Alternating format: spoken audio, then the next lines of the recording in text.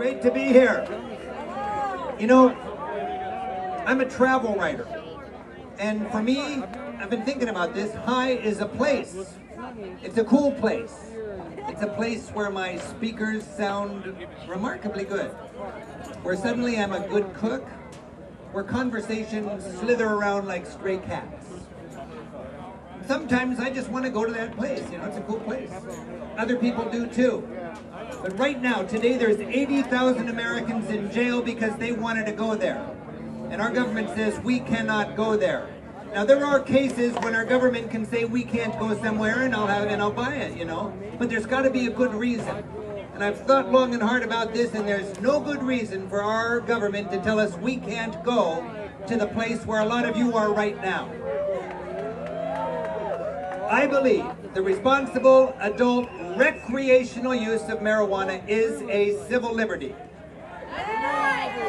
Now, it's a drug. I'm not promoting it. It's not healthy. It can be abused. It can be addictive. Kids should not have access to it. If you drive intoxicated by anything, I think they should throw the book at you. But that does not get in the way of the basic principle that enjoying marijuana is a civil liberty. Now, our government is waging a very expensive war against this idea. The war against marijuana, it's based on fear and lies. It's costing us billions of dollars. It's demoralizing our police force. It's corroding and eroding the credibility of parents and teachers when they need credibility to teach our kids how to get through the pitfalls of their young years. And it's also messing up hundreds of thousands of lives. In the last year, 800,000 Americans were arrested for marijuana. They've got criminal records now. These are not rich white guys. These are poor kids, and these are people of color, and these are people who cannot get through life with a bump in the road like that. It makes it very tough.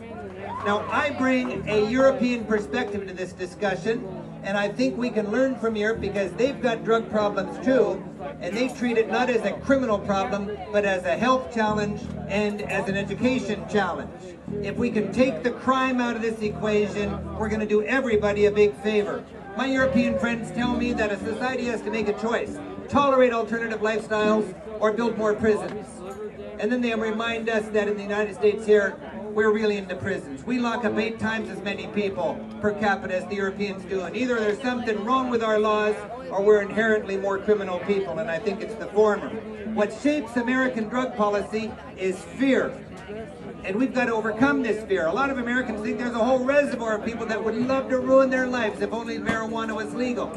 The fact is, if you legalize marijuana tomorrow, not many more people would smoke pot. People who enjoy pot are already smoking it. It just doesn't need to be criminal.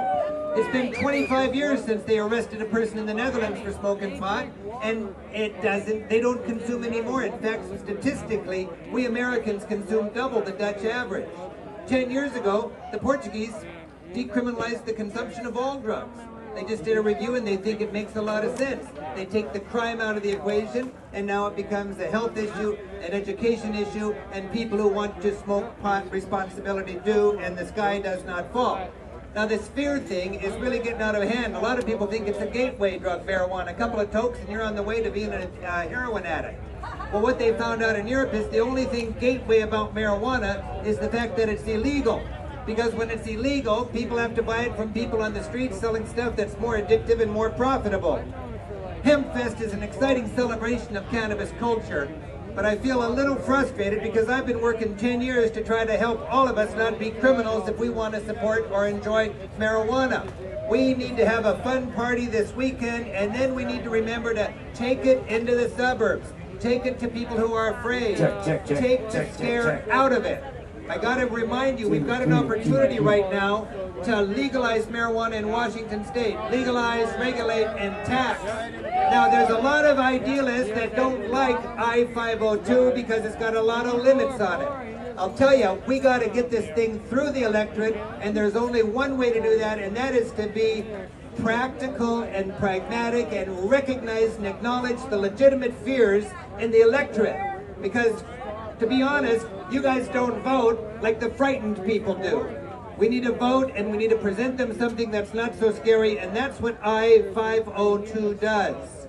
We need to work together to make marijuana not a criminal issue. Just like the prohibition of alcohol was overthrown, we can do that with marijuana. I am a hard-working, kid-raising, church-going, tax-paying citizen of the United States of America. And if I go home after a long day of work and I want to smoke a joint, that is my civil liberty. Is that right?